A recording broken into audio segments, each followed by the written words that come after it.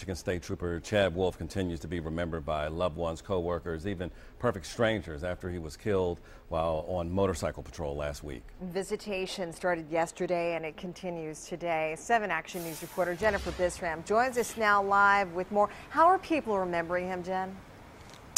Good morning, guys. They're remembering Trooper Chad Wolf as a devoted husband, father of 4, a dedicated public servant. And as you mentioned, visitation started yesterday and continues today. I want you to look at some video right now. Yesterday, hundreds gathered to pay their respects to him at a memorial, including motorcycle riders, all showing solidarity. Now, Michigan State Police Trooper Chad Wolf was on a motorcycle patrol Friday morning when he was struck near I-75 and Dixie Highway in northern Oakland County.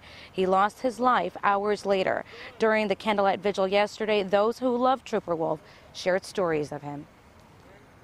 Even if he was pulling you over on the side of the road to give you a ticket, he'd smile at you, say, "I love you," here's, pay this ticket. But you could tell in his smile that he genuinely cared for you. He's a really good guy, very down to earth, kind.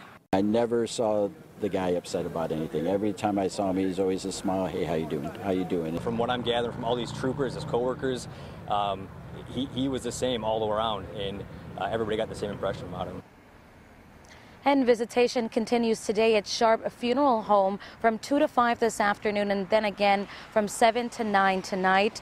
Funeral services will be held tomorrow afternoon at 1 at the Fenton High School Gymnasium. Now back out here live where we are at Metro North Post. You can see the flags here are at half mast. Again, just remembering Trooper Chad Wolf. He is certainly a man many will not forget. We're live this morning. Jennifer Bisram, 7 Action News.